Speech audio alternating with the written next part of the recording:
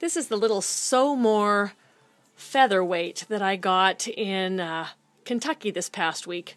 And I know Featherweight is attributed to Singer, but this one really does say Featherweight on the machine bed.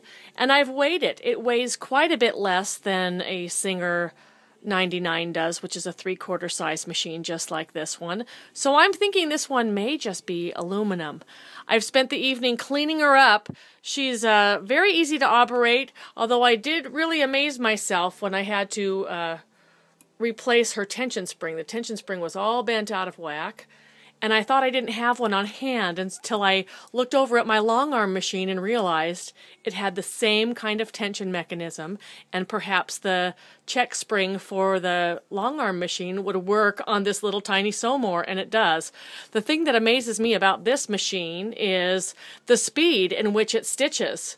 Watch this.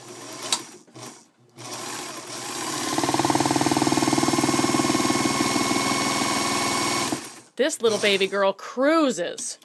She's got some major speed and some gorgeous stitches. Her stitches are just really, really nice, both top and back. I'm just thrilled to death about her. But this speed, oh my goodness, what can a girl do with this kind of speed? I think this one really can rival my Singer 301s. This little machine is made in Japan. 1950s vintage, and she's just a charmer. I picked her up for a walloping $25. I can tell I'm going to have some fun getting to know this sweet little girl.